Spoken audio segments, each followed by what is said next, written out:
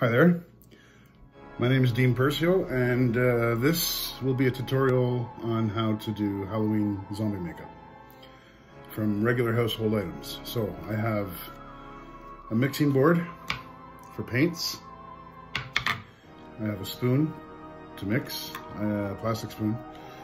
I also have 4 colors of Crayola washable paint, okay, blue, red, white, and yellow. And I have these makeup sticks for Halloween, as well as I have zombie contact lenses, a couple of mirrors, fake blood, white glue, pack of brushes, and just for safety's sake, some skin color foundation. White aerosol hairspray. And what I'm going to do is, this will be a silent tutorial after I explain everything to begin with, and then I'm going to go into a time-lapse video so you can pretty much see it all very quickly. So it's not a video that drags on forever. So what I'm going to do is I'm going to mix equal parts of blue, red, white, and yellow to make the skin color that's desired. I'm going to have 2 different skin colors. One will be like a darker rotting flesh skin color, and the other one will be an actual skin color that'll match my skin color. And they're both going to be made with white glue. So when you use the white glue and the toilet paper on your skin, it'll more or less solidify or harden to stick. Now, with that being said, I've already mixed some colors. So this is the death tone, or the dead tone skin color, and this one over here is the realistic skin tone color. And like I said, they're both done with glue, and that's to ensure that the makeup and the toilet paper hardens so it doesn't slide off your face when you're sweating or in the rain. Because tonight, on Halloween, with me and the children, it's supposed to rain. And I'm not looking forward to that, but I am looking forward to Halloween because this is all about the kids, and I really enjoy celebrating with the kids and dressing up, because that is the fun of Halloween, is for the parents and the kids to get together and enjoy the time. It's not about the candy, really. It's about, for me, it's about dressing up and scaring my kids, or making them grossed out with my makeup effects. So here we go. I'm gonna put the time lapse on, and hopefully you guys can learn something. Thank you for watching, and I hope this turns out good. Thank you. Oh, I almost forgot that if you're male or female with facial hair, which doesn't happen very often, but I'm sure it's out there, you're gonna want to shave, and not to put this product on any of your hair or beard, because when you take it off, it's gonna hurt like a pain. It's gonna hurt like a son of a bitch, and it's gonna rip your hair out as well. So try not to put it anywhere where you have hair, eyebrows, mustache, beard, sideburns. Try and put it on the clear skin, and make sure you shave very closely, because if you have stubble, it's going to be very hard to take off. And of course the paints are washable, but the glue it should peel off, but nevertheless it's going to peel off with your hair. Okay, so here we go, and thank you for watching.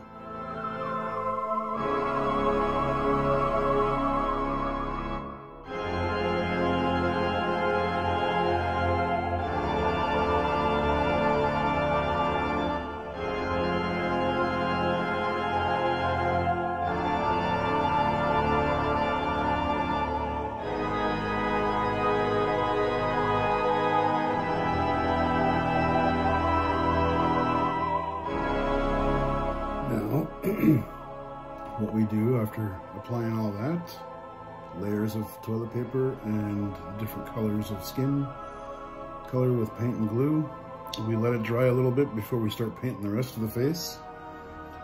And what you want to do is you want to let it dry enough so when you put the fake blood on, it's going to moisten everything up. And let's hope that it doesn't make it fall off. But I think it looks pretty good. It's pretty much you know, peeling skin, you know, rotting skin. I wish I could do it more, but I have gotten my hair here, there, and everywhere, and it's gonna kill like a son of a bitch to take it off later. But wish I could put more places. But I mean, just to get the point across that I'm dead. That's good enough. So maybe I'll start to do a little bit on my nose or something. Maybe no, maybe not my nose. I think that's good enough. Anyways, I'll come back after it dries a bit and I'll continue the tutorial with the coloring, okay? Thanks for watching. I'll talk to you soon. All right, so it's dried off a little bit. It gets a little bit cracky when it dries, but hopefully it's going to stick on. So I'm going to go ahead and do another time-lapse video. I'm going to start to color the inside of the wounds and around my eyes and mouth and lips. Try and get myself a little bit more of a dead tone. Okay, so here we go.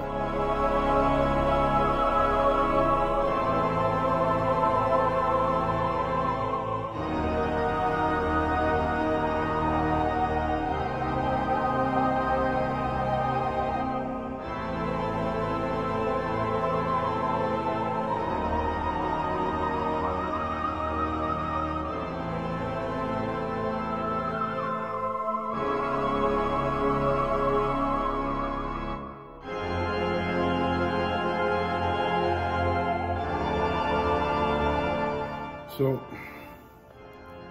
it's not perfect, and kind of have a little bit of red around my eyes, nose, and mouth, a little bit grayish white, blended into the skin color. It's definitely not perfect, but sure isn't bad for toilet paper. You gotta keep your face still enough because it does harden and it does crack. But that's all right. Because by the end of the night, if it starts falling off, that's part of the character, right?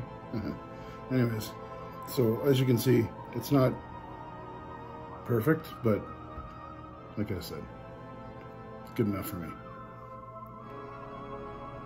Kind of looks a little bit gross. That's the whole point. Now, what you're going to want to do before you start administering the blood in the cuts, which is this stuff here.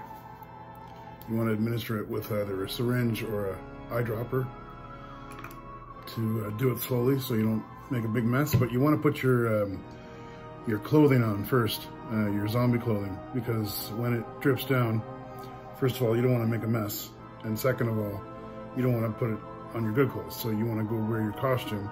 So when it drips down, it'll drip onto your costume, and it'll even make it look more authentic. So, I think I need to go darker with my eyes, quite possibly. Anyways, I'll get dressed and then I'll start administering the blood.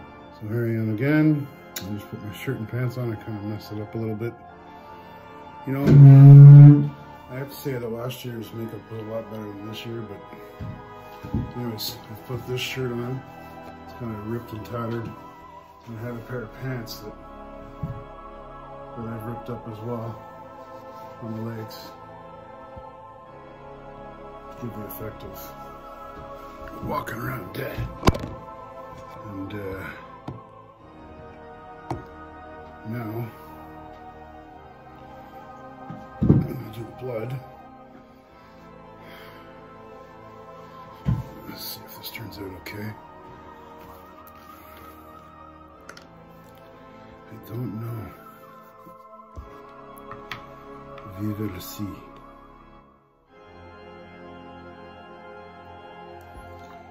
It's kind of thin, I guess.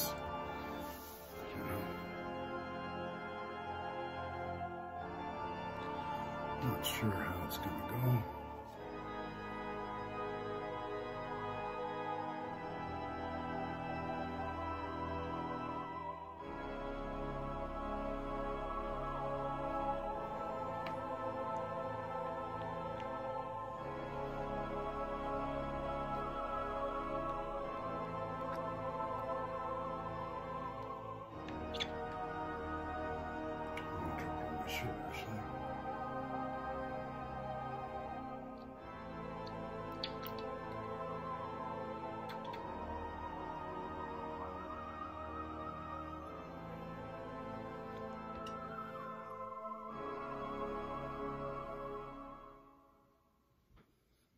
from my mouth.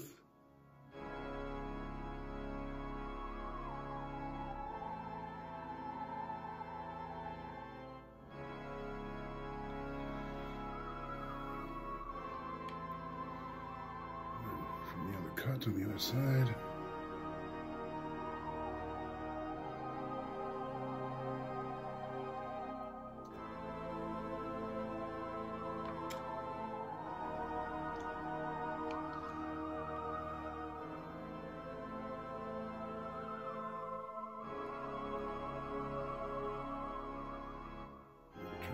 Shirt.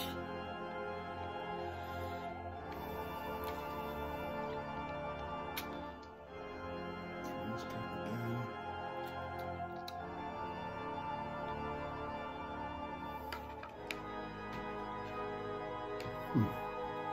Not too shabby. I'm thinking that this blood is going to cover up some of the imperfections.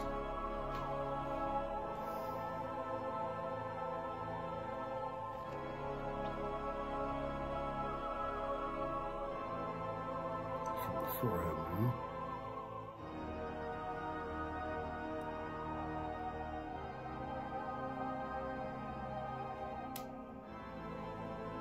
Make sure not to go into your eyes.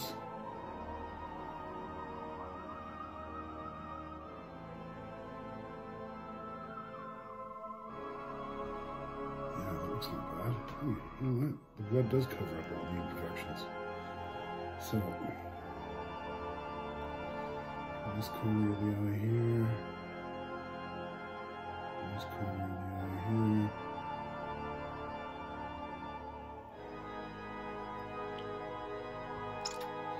That's the thing about a zombie, you can have so much blood as you want, and it'll still look good. This corner of the eye here.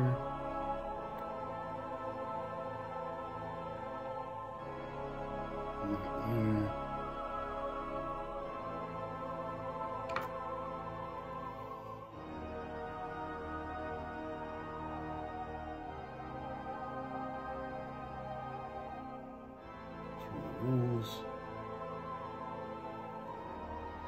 Gosh, I hope I don't go blind from putting this stuff in my eyes by accident.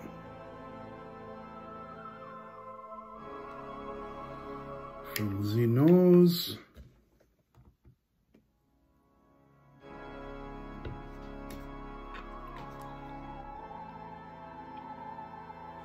And from the other nose.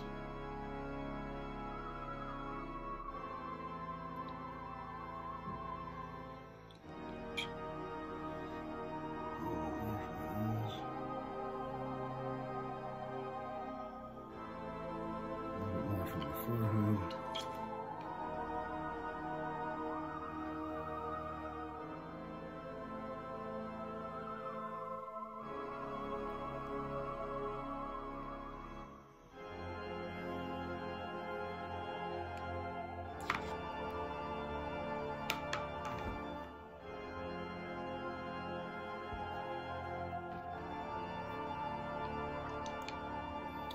More from the mouth.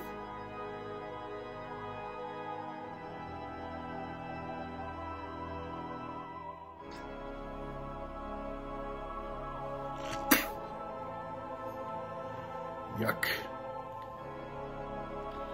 Maybe from the bottom of the eyes a little bit. Just cover up some of that.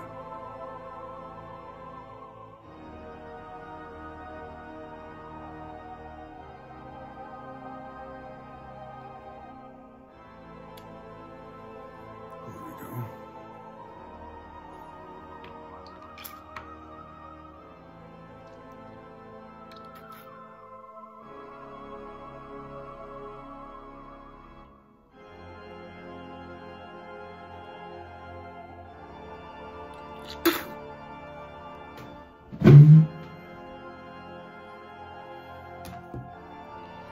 Zombies bleed, right?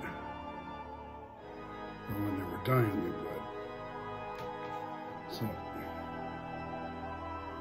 don't think you get over too much.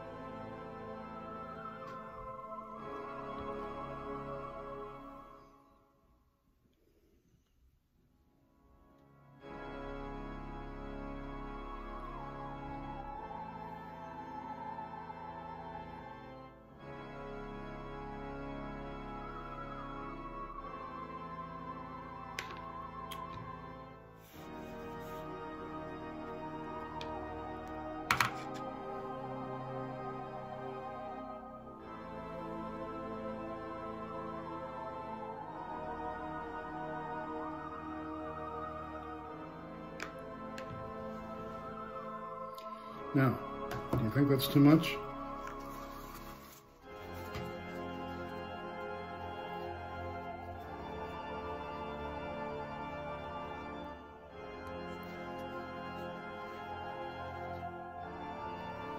I don't like it when it feels in my lips.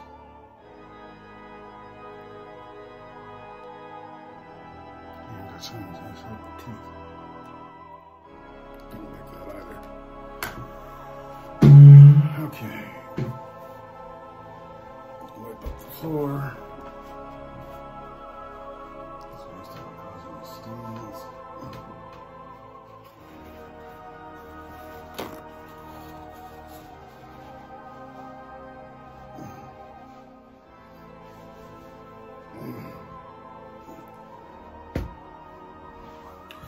And there you have it. So I'll put my contacts in and my teeth, and then I'll come back out and film it, and then maybe a hat to cover up my, oh no, I'm gonna do the white hairspray here.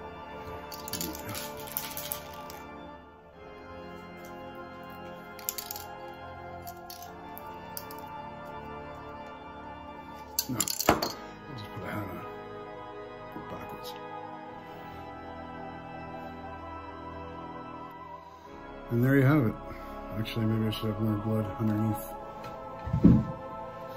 this wound over here.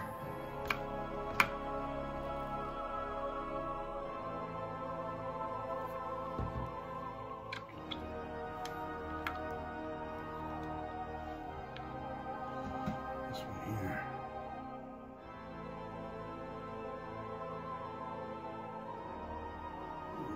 Lean back a little bit.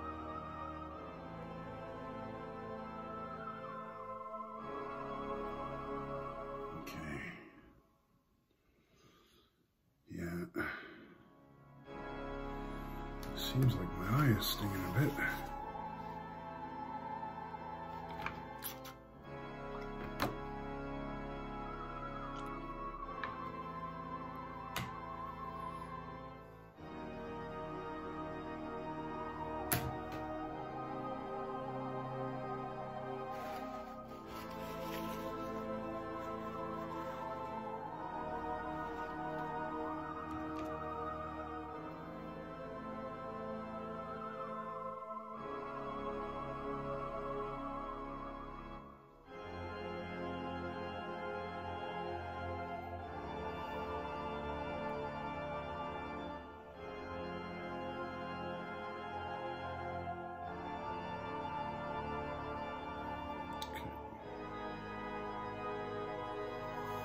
That should be good.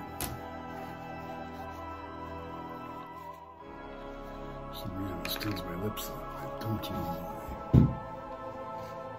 why. Anyways, there you have it. So I'll come back with my contacts on and a hat and my teeth and try and scare you. So the teeth didn't work. Can't use the teeth. But the contacts are still good. And that's my costume. Hope everybody enjoyed the tutorial. And I hope everybody see those pants. I'm gonna put a hat on to top off the look. Gotta find a hat. Of course, kids take all the stuff. I can't find it.